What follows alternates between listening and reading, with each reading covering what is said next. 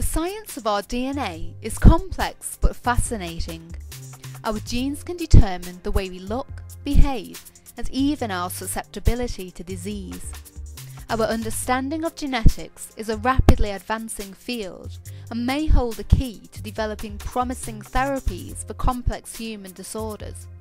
Here we will introduce the basic biochemistry of DNA. DNA is a long molecule, a polymer, containing genetic information in the form of a 4-letter alphabet, consisting of the letters C, G, A, and T. The genetic code is read from just one strand of the DNA molecule.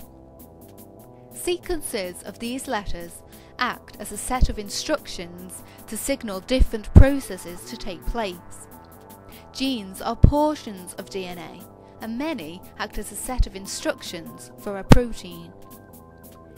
As DNA contains a huge amount of information, a set of instructions for one protein is first copied into RNA, a smaller individual set of instructions. This can then be used to create the protein via other biological processes. Proteins make up every part of our body and serve many functions. They can provide structure by forming our bones and ligaments, can transport molecules around the body like hemoglobin, and some are used as chemical messengers or hormones like insulin. They are made up of smaller molecules known as amino acids. The basic chemical structure of an amino acid consists of an amine group, a carboxylic acid group, and a chiral carbon atom, which is attached to one hydrogen atom and an R group. Each type of amino acid has its own unique R substituent. One amino acid in a protein is encoded by a set of 3 letters in the genetic code. It is highly important that the information in our DNA is well maintained and repaired if damaged, and many diseases can result if this is not the case. DNA can be imagined as an instruction book, containing instructions to make objects out of Lego. Each page may inform you how to make a different object, just as each gene can be used to make a specific protein.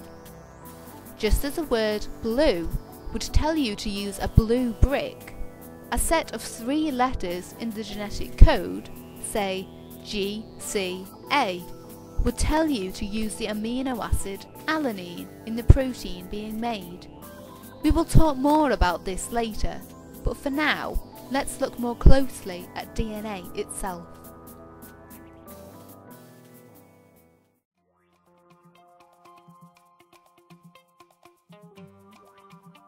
DNA stands for deoxyribonucleic acid, and it contains the genetic information which encodes for every protein in our body.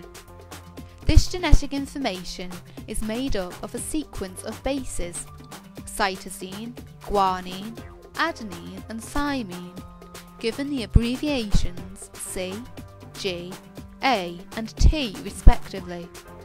The genetic codes of human beings are 99% similar to one another, which makes it quite incredible how diverse we all are. DNA molecules are long polymers made up of different nucleotides. A nucleotide comprises of a sugar molecule, called a deoxyribose, a phosphate molecule, and one of the 4 bases A, C, G or T.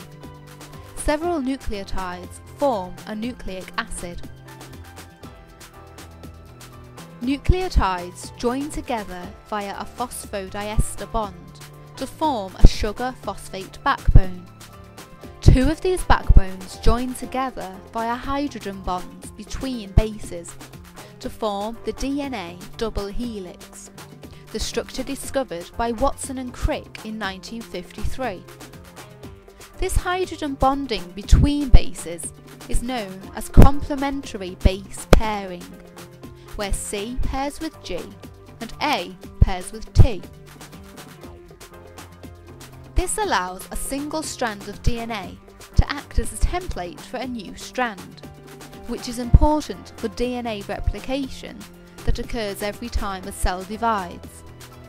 When DNA is replicated, the newly formed genetic information may contain 2 copies of the parent strand or 2 new strands, 1 parent strand and 1 new strand, or strands which contain a mixture of both the parent DNA and new DNA.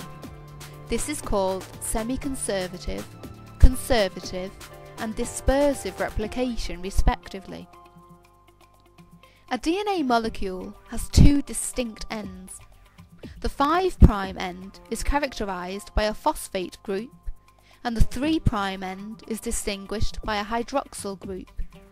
The genetic information in DNA is always read in the 5' to 3' direction.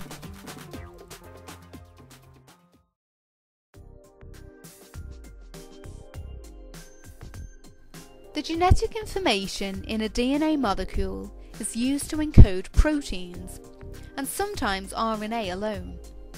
In order to create these proteins, DNA is first transcribed into RNA, sometimes referred to as the genetic blueprint, and then the RNA is translated into a protein.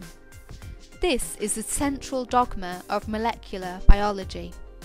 Every time a cell divides, its DNA is also replicated, so it can be used to make proteins for the new cell.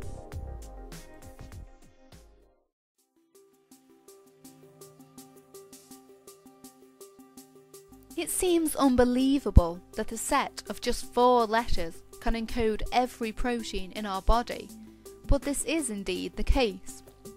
Proteins are made of a long string of amino acids joined together. Portions of DNA for a protein are first copied into RNA, specifically messenger RNA or mRNA, in a process known as transcription. The sequence of bases in the transcribed mRNA is complementary to that of the DNA, with the base uracil, abbreviated to U, replacing each thymine. Therefore, a cytosine in the DNA sequence will be transcribed into a guanine in the corresponding RNA. Remember that cytosine always pairs with guanine, and uracil pairs with adenine due to complementary base pairing. A set of 3 bases encodes for 1 amino acid, and so the genetic information is read in sets of 3 letters at a time to select a particular amino acid to add to a growing protein. A set of 3 amino acids is known as a codon. The genetic code instructs which codons code for which amino acids. Using the table, we can see that the codon A, C, G will encode for the amino acid threonine. Stop codons are used to signal the end of protein translation.